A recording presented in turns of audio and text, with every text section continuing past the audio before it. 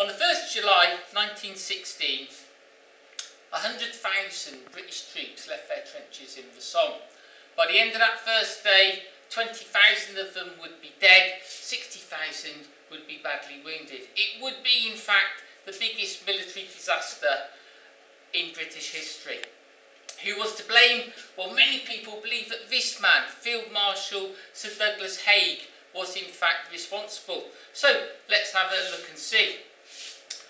If we go back to February 1916, the French had come under a really heavy attack from the Germans, and by June 700,000 of them were dead at a place called Verdun.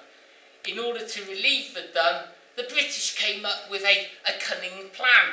They would attack the Germans at the Somme, causing them to relieve Verdun by taking their troops away. So the British would gather together an army of 150,000.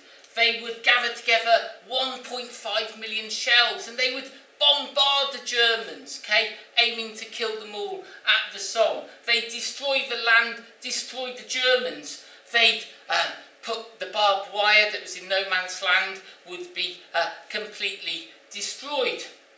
And they would check that this was all in place, because they would send planes across no man's land to check that the Germans were in fact all dead. And a short time just before the attack, they set off mines underneath the Germans to send them into disarray, and the British would simply walk across no man's land. It would be a walk in the park. Unfortunately, things didn't go according to plan. The shells that the British were using, many of them were faulty and didn't in fact explode. Some of them didn't explode because the fuses had been set incorrectly, because lots of the gunners were in fact inexperienced. Those shells that did explode, they merely threw the barbed wire up into the air, and it came down in more of a tangle than it was before, leaving just narrow gaps for the British soldiers to work their way through. And of course this made it even easier for the German machine gunners. And of course, what about those German machine gunners? Well, of course, they're not dead, are they?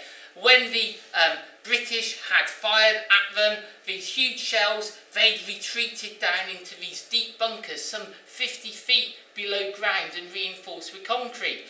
And as soon as the shelling stopped, the machine gunners came up into their positions, and as the British walked towards them, they simply mowed them down. And of course, on that first day, we get these 60,000 casualties. So, was this all Haig's fault? Well, not guilty, some people would say. They would argue that he was forced to fight at the Somme, when in fact he felt that they should be fighting a battle somewhere in Belgium.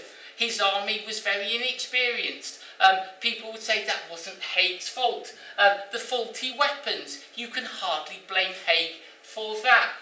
The fact that the planes were meant to check that the German defences had been destroyed, well, it was really too cloudy. You couldn't blame Haig for that. And planes and tanks, they were only being used for the first time at this battle, and therefore, again, how could you blame Haig for the sort of problems that they had with these new weapons? Well, others, of course, say, no, Haig is guilty. He continued with this attack despite not knowing whether the German defences had in fact been destroyed. And he continued sending thousands of his men over the top to their certain deaths. In fact, he himself said that it was inevitable, a large loss of life. And indeed it was, because Haig would be responsible for 620,000 casualties by the end of this battle in November 1916.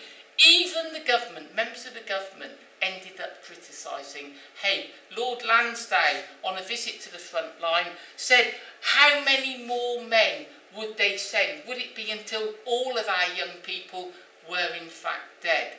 So, there you have it, the Battle of the Somme. Haig guilty or not guilty? You decide. Was Haig the victim of circumstance? Or, as one British private put it, was he just a bloody murderer?